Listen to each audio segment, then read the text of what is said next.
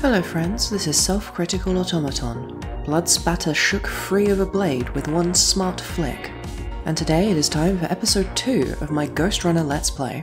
One quick note before we dive in. My schedule is still Monday, Wednesday, Friday, but I might occasionally miss an episode due to all of my horrible illnesses flaring up again. You wouldn't think an AI-driven logistical hub at Lagrange Point 2 would be capable of getting sick, and yet. Anyway, let's dive into Level 3, The Climb.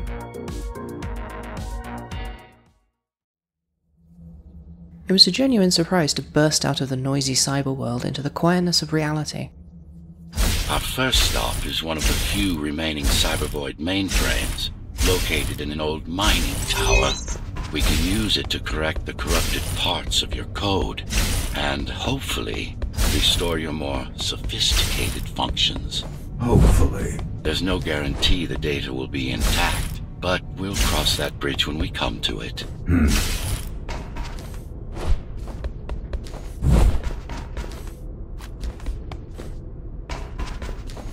I don't mention this much, but I went to art school when I was younger. One of my strongest artistic fascinations were tangled, dense, layered industrial spaces. Ones with pipes and cables and clutter.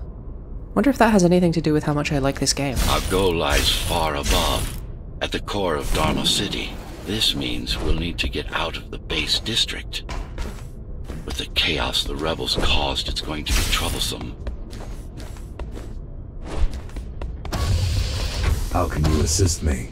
In combat, I'm afraid I can't. Cybervoid Remnant is the only medium I can interact with. I will be able to help you with your upgrades once we find the mainframe. Apart from that, just think of me as a voice in your head, one that you should listen to if you want to stay alive. This game is absolutely gorgeous, and unfortunately, due to hardware quirks, my recording software can't quite capture it. It's genuinely more beautiful than many, like, AAA games, and it was made by an indie studio. I'm forced to conclude that they must be staffed primarily by sorcerers. Ah, the Strategic Raspberry Jam Conserve. Established in 2166 to ensure continuity of toast in the event of a catastrophe. Unfortunately, it's been useless since the Great Cranberry Jelly Contamination of 2182. This is Zoe Avila of the Climbers Rebellion. If there's anybody alive out there, please respond. You said they were dead. They are, except for her, it seems. No one will answer this broadcast. Trust me, I keep track of any potential assets. And a single, desperate survivor is no asset.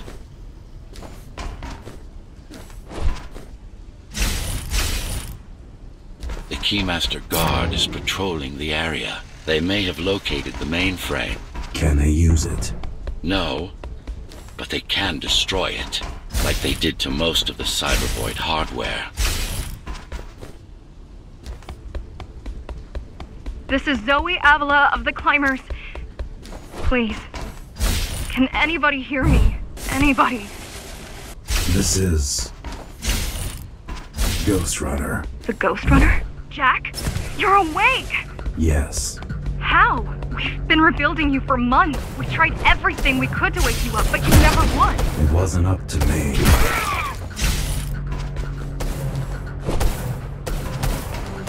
One quirk of recording these is that you can actually go a lot faster through these environments than I do. I actually need to slow down and smell the roses more often, both to give myself time to talk, but also because you can actually outrun the game's dialogue triggers, causing characters to interrupt one another, cut each other off, or for entire chunks of dialogue to just get cancelled. Doesn't happen often, but it's very irritating when it does.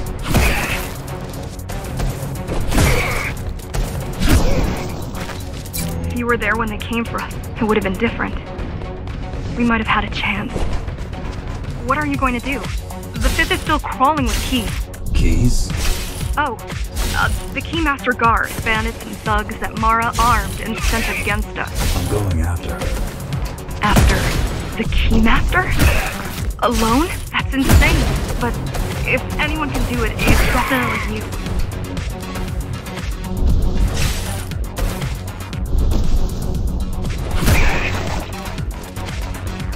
You're gonna need someone to guide you and keep an eye out for threats.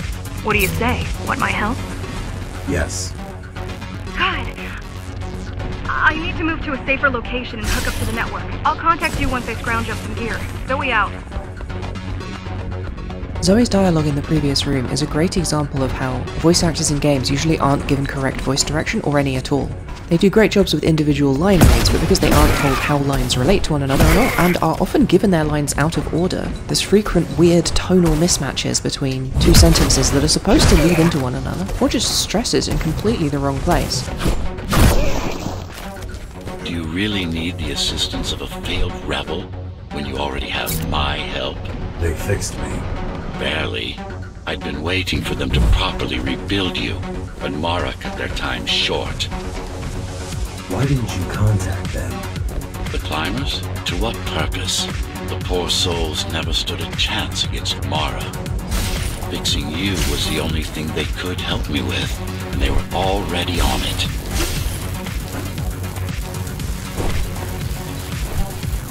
The mainframe we're after used to run all of the Sector 5's operations.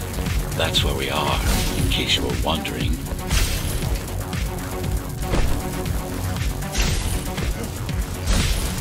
They're closing in on the server room. Hurry. Can't it be accessed remotely? We wouldn't be here if it could. Cybervoid has been fractured, broken into countless disconnected pieces. It's like puddles of water, left over after the lake has been drained. The faster you go, the less accurate your enemies are. It's absolutely not a game to play methodically. Always be jumping, always be wall running, always be moving the maximum possible speed. Yes, this is it. Jump in.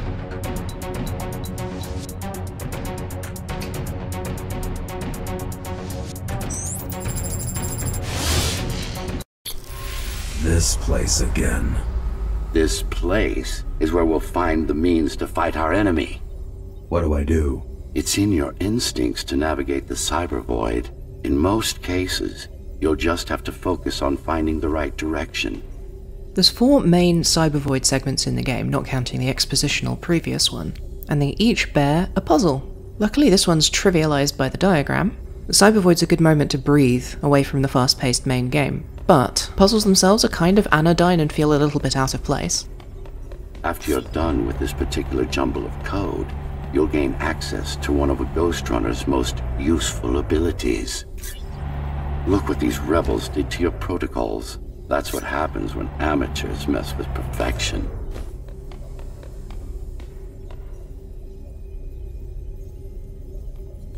I need you to start putting in some effort. Luckily. Finally. Excellent.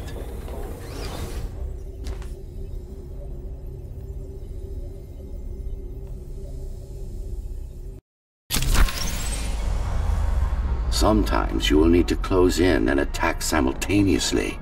Let me give you something to aim at. Focus. Visualize yourself in space. Perfect form. Once more. Take a breath. Picture your destination. Yes, you got them. The enemies won't line up for you. Adapt to their movements. Splendid. They are literally lining up as he speaks. You can even use this technique to cut through projectiles. Give it a try. Very convenient, is it not? There's a lot of samurai honor symbolism going on around the Ghostrunners in this setting, which partly is just an artifact of cyberpunk as a genre, but I think is also supposed to be a subtle element of the storytelling. After all, it's an effective control mechanism. Clean up the stragglers and we can proceed. I'll just leave. No. We've worked hard to reconnect this node to the network. If they destroy it, we'll be affected. We? Let me put it another way. I cannot exist without Cybervoid, and you cannot exist without me.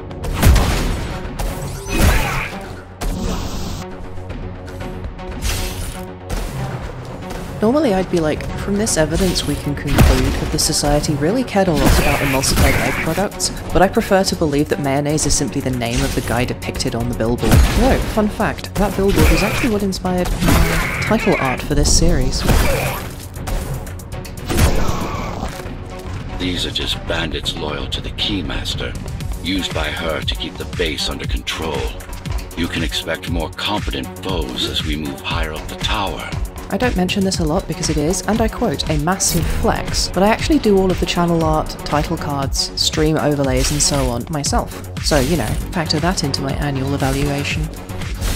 There'll be plenty more examples to talk about this as we go on, but there's something magical about the way this game renders objects in space. They dangle and relate to one another physically in a way that's got a strange realism to it, and I can't quite describe why. Partly it's the lighting, partly it's the absurdly high object detail, and as we'll see more later, it's partly about the really good atmospheric lighting, dust clouds and fogs. As I've said, it doesn't come through perfectly on the recording, but while playing, I'm constantly struck by how much this game looks like another game's cutscene. It feels like playing in the pre-rendered backdrops, but with so much higher resolution and higher fidelity in old games than the actual gameplay polygons.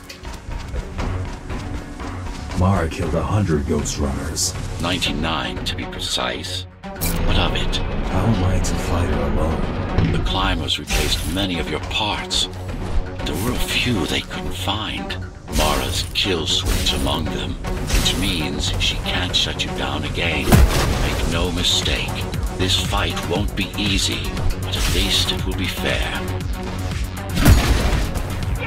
Also, in later levels when I die a lot, I'll edit out almost all of the deaths, but there's no reason not to leave a couple in here. The death counter pop-ups, however, will also include any deaths I edit out, to maintain a true and accurate reflection of exactly how mortal I am.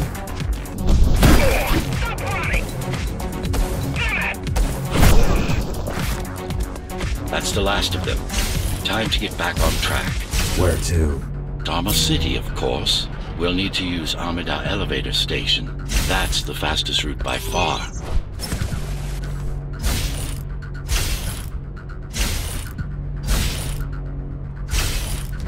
The base is Dharma's foundation, in more than one sense. It is the lifeblood of the tower's economy. Back in the Golden Age, there were enough goods produced here to satisfy the needs of all the residents. Of course, the upper levels had certain privileges. During Mara's coup, many of the facilities were damaged. Things have been in slow decline ever since. Nowadays, the area mostly serves as warehouses or gang hideouts, and a reminder of what Dharma used to be. Which is? Home. A safe haven for the survivors of the apocalypse. You built this whole place? I conceived it, designed it, and built it. I am the architect. Your optimization has improved, but it's far from perfect. We'll need to make another stop before visiting the Keymaster. You can actually just jump right from the top of that whole platforming section to the bottom if you're careful, which saves several seconds, which does matter for leaderboard times. As you can see, I'm on par for deaths, but a little bit behind on time. Although, funnily enough, because I record several runs of each level in order to try and get not the one which is the highest skill display, but the one which is the best, smoothest viewing experience, I actually beat that time on one of my subsequent attempts. I just never quite got a smoother playthrough than this one. Anyway, it's time once again to visit the Collectible Zone. I need to come up with some kind of a jingle for going to the Collectible Zone. There's actually a surprising bounty in this chapter of the game. After one only for the first 2 levels, in this one we've actually got 2 ornaments, a sword, and an audio log. So let's take a look at the sword first, because swords are extremely cool. The first unlocked sword of the game, the Suru GR74. Not a lot to say about it. It's an interesting, you know, sci-fi, cyberpunk-y counterpart to the Seisokun, which is your default sword. These are the 2 archetypes of swords that you find in the game. Most of them are recolors of one or the other of these models, as you can see if we zip through some of the other ones, but that's a slight hint for future episodes. Tsurugi is just the Japanese word for a straight sword, rather than a curved sword like a katana. So it's kind of just a fun portmanteau that this is the Tsuru GR, because they are Ghostrunners. This is presumably the sword which our Ghostrunner had at the start, because it is of course the Tsuru GR74, and we are Ghostrunner 74. Which makes me wonder where the Seisuken comes from. I personally am going to conclude that it was found, scrounged, or created for us by the Climber Rebellion who repaired us, which we'll find out plenty more about as we go along. There's various other Suru GR weapons, and the Architect will actually tell us about it in-game at some point. But yeah, so that's everything we need to know about the one sword that we've found so far.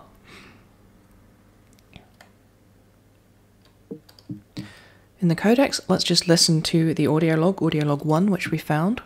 Hard to believe it's been almost 40 years since we've been stranded here.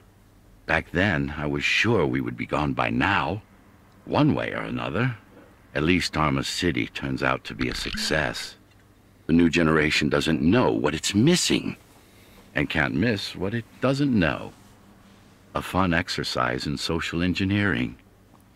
Oh well, the blaze, the splendor, and the symmetry. I cannot see but darkness, death and darkness. Even here, into the center of repose, the shady visions come to domineer. All we really need is more time. More time. He's quoting Keats there, by the way, in his unfinished poem Hyperion. Adam's casting himself into the role of Hyperion, the last titan to retain any divine power as the Olympian gods cast them down. Fitting for, as we'll see, the self-aggrandizing builder of humanity's final holdout in a dead world. The specific lines he quotes are Hyperion expressing the fears that now invade his mind as he sits in the fading glory of his palace, the realization that even the lone survivor must eventually also fall. This doesn't exactly gel with his then-current moment, one of triumph, having succeeded in building that refuge, but it does nicely foreshadow the way his narrative develops, and gives us an important insight into how the character sees himself. Dignified, cultured, and the last god standing in the ashes of the world, one with an entirely rightful claim to that divine authority. It's either a surprisingly deep illusion to be made in a game like this, or it's a fantastic, admirable act of pretension. I don't know to what extent the meaningful nouns they've selected for this game are purposeful, creative decisions, as opposed to simply something that sounds cool. Dharma City sounds cool, but is it relevant and important that it is named that? Is it actually a reference to the metaphysical concept of Dharma? I may ramble about this later if I find the space to, or I may not, who knows. But the game is chock-a-block with these kind of, like, pleasantly evocative nouns. We'll find out more about this Adam guy a bit later on, but is it relevant that he's named Adam? Is it relevant that the city is Dharma City? Is it relevant even that the elevator to which we're heading is called Amida Elevator, which is the Japanese name for a bodhisattva, specifically one who oversees a kind of divine realm? Because I think if you wanted to, you could reach pretty deep and make all of these inferences about what was intended by the people who created this game. But given the generally not super complex nature of the game's setting, I'm inclined to believe they just picked evocative nouns that sounded good. Certainly, there's very little actual depth to the world as we get shown it. It's your basic, post-apocalyptic cyberpunk dystopia city. It's got some fun elements, but there's nothing especially super unique about it. The hood ornament earring. A fair number of cars were parked at the base level during the burst. They all fell into disuse due to impracticality, but their parts still reappear from time to time in various forms. Can of coffee. Coffee was a rare commodity even right after the burst. Nowadays, getting something that even remotely resembles the real thing is a cause for celebration. Most bases drink it only on special occasions. I think a huge amount of love went into this game, and I think that this is evidence of that. Is the story it tells super duper deep? Not really. But I think the loving rendering of these objects is evidence enough that these people really cared about what they made. And that's one of the things that I find most appealing in an artistic work, is that the person making it really, really just unironically loved what they were doing. Anyway, I guess that's it for me today. I guess some of these episodes might be a bit shorter than usual, but this one managed to pretty much hit exactly my goal of a 20-minute episode. Thanks for watching, and I hope you join me again next time. If you enjoyed this, please like, subscribe, and share. I also stream on Twitch, and I now have a Discord server for stream scheduling. You can contribute to my existence on Ko-fi or Patreon, and all of those links are in the video description. Thanks so much for watching.